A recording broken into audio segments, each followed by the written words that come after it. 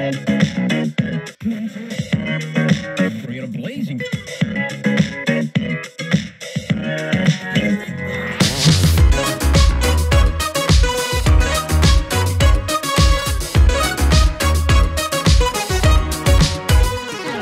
Hey, good afternoon, Dan. How are you? Doing great, and yourself? I'm doing well. I'm doing well. All right, thanks for joining me for Discover UC. Are you sure you don't want me to drive?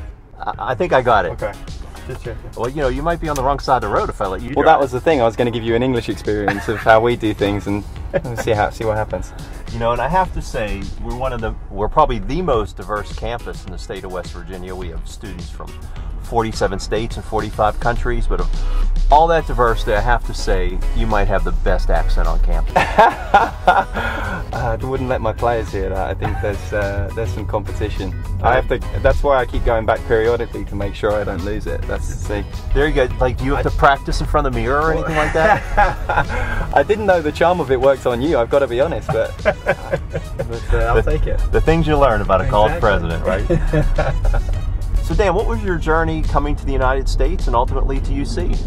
Yeah, it's actually crazy to think it's 15 years. It'll be 15 years in August, and I've basically lived in West Virginia since then. Wow. Couple of gaps in between, but the fondest memories I have are all from college, and kind of really want that for my students now. To be honest, that they look back at some point and go, you know, UC was the best 4 years of my life and the best experience I've had up to that point. I was fortunate I had opportunities to play professionally both here in the MLS and back in Europe for a little bit as well, but I was never really that good, so I'd take what I could get for the few years that I had it, and then just turn to coaching very, very quickly after that. Timing is everything, and I came here and lo and behold, things have worked out fantastically, and the team's done really well, and I guess, like I said, the timing of things worked out so well, just with how it correlated to the kind of success and the rise of the program.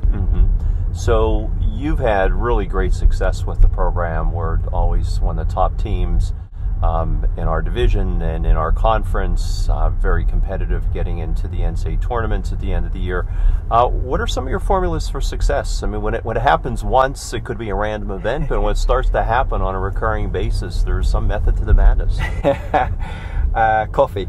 And a Keurig in the office, maybe. There you go. No, again, I think sometimes you can be fortunate with things, and as I said, the program had been successful or was ready to really make that transition into a national level contender in 2014, and whether I'd have shown up or not, I still think it would have done very, very well. But then you harness that and you take that to another level. I would say every year I've been at the program, and that's 5 years now as either an assistant coach or head coach.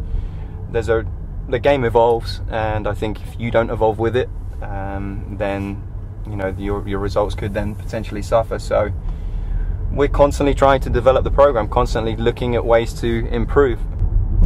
So when you take that focus that you have on the team and the players being part of the team and realizing those types of goals, and you start to distill it down to the individual player level, as you think about young men who join your team, what's your goal or your desired outcome for them when they're ready to graduate?